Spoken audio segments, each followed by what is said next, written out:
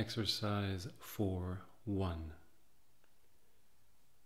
Take the baqueta again, drumstick like, thumb on top, 2 fingers at the bottom, and now try to do a rebouncy drr sound. Making this sound is not directly capoeira relevant, but it's a nice sound for the berimbau, I have found out, and it helps you create the looseness in your fingers. So, drumstick like here, choose different surfaces, look for different surfaces. Some work well, some don't. Some are too hard, some too soft. Try to find some good ones like this one.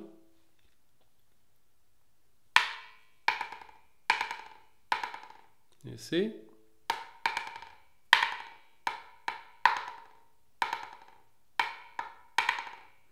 So try to avoid this especially.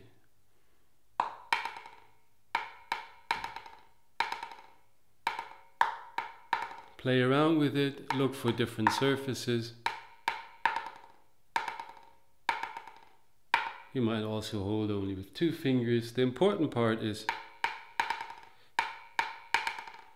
that you develop a feel for the amount of pressure you need to exert to have the rebouncy effect.